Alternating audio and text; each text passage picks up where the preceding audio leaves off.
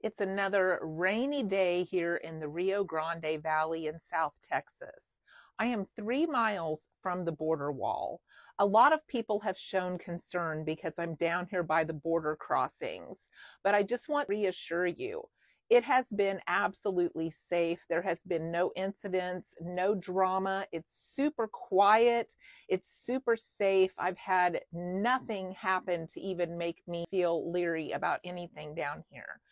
But you will hear the Border Patrol helicopters go over several times a day, and you will hear them every night about 9:30, just checking everything in this area.